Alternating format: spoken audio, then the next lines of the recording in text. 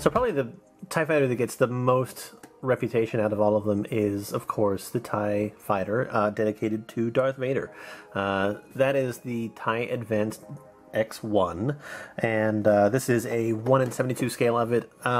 It is definitely one of my favorite TIE designs, just because I like Darth Vader. Darth Vader's cool, and it's always cool when there's sort of unique looking ships. And when this movie came out, there was only this one and the TIE fighter. That's it. So it was just kind of cool to see like a different looking ship. And yes, they came out with more as the series progressed, but either way, the differences started with this guy. And it was, you know, it was obvious that Darth Vader was going to get his own special ship, and all sort of like, I think all the Sith Lords have really had their own different sort of take on a ship or TIE fighter as they've progressed through the series. But anyway, this is the TIE Advanced X1. It is really actually kind of small, comparatively speaking. Its wings are definitely very small. The funny thing about this one is that the wings actually came modeled in like one solid piece, where usually we had to, like, you would have the actual solar panel portions, and then you'd have to add the gray outline to it after the fact. But in this particular case, they actually came all in one, which, I mean, I guess I appreciate. It makes it an easier model to put together, but takes a little bit of the fun away, doesn't it? But anyway, there's actually a Darth Vader inside the cockpit here. Can I get this open? I'm afraid of opening it. Yeah, there's actually a little miniature Darth Vader in there.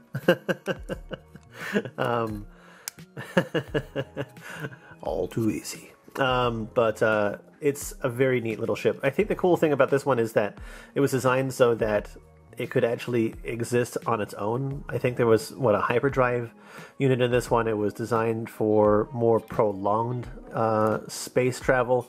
I always thought that this bit was kind of cool. I liked it. I mean, it's neat to actually see it from this angle, because you really only get to see a certain amount of it when it's actually watching it in the movie, but it's kind of cool. It was kind of funny because, like, obviously this ball is very common in all of the TIE fighter designs, and this sort of like clipped right into the into the ion engine portion of it. But it's very neat. And like, for an example, I just finished building this one as well. These are the same scale. So this is the TIE Advanced, and this is the TIE Striker from Rogue One. As you can see, like, the wing size is incredibly different. And these, again, are the same scale, 1 in 72. So it's kind of interesting to see that this is that much smaller. I mean, the TIE Interceptor was significantly smaller as well. But either way, it's a cool ship, and I'm happy to add it to my little fleet of TIE fighters up there, and as well as the Star Trek ships. It's kind of funny. I have a whole bunch of freaking Enterprises and Star Trek related ships up there, but then I've got like a squad of TIE fighters, a couple A-wings, and a B-wing. Oh, and Galaxy Quest's Protector. But anyway, let me know what your favorite version of the TIE fighter is, and yeah, we'll see you guys later. Bye-bye.